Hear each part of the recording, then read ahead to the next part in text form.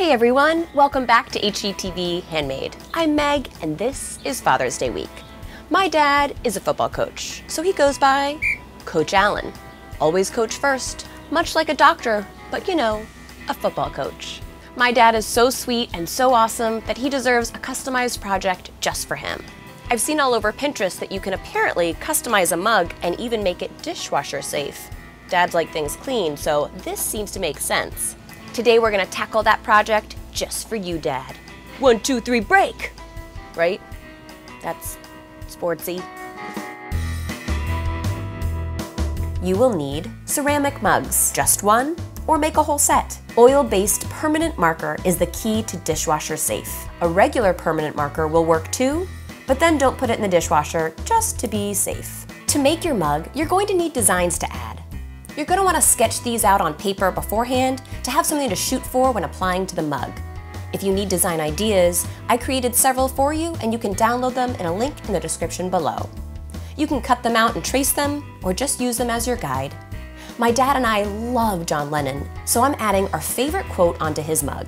If there's a certain font that you love, pull it up on your computer and use it as a guide. Or just freehand it, man. That way, it's more you.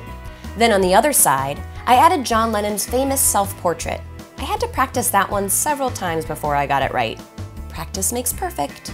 You can add a baseball stitch motif by adding 2 half moons and adding in the red stitching. This is one of the designs you can download. If you mess up, you can use a cotton swab in your finger to remove your mistake before it dries.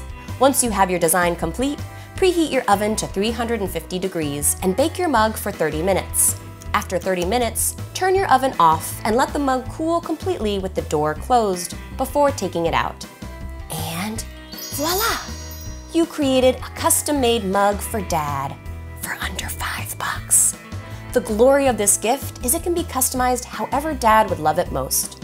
Like this one for the dad of my dogs. Oh yeah, I went there. It has our rescue mutts on there, with all of the weird little nicknames we use for them. Mad love goes out to my doggy baby daddy. Clearly I curtailed this project just for my dad, but what design would you do for your dad?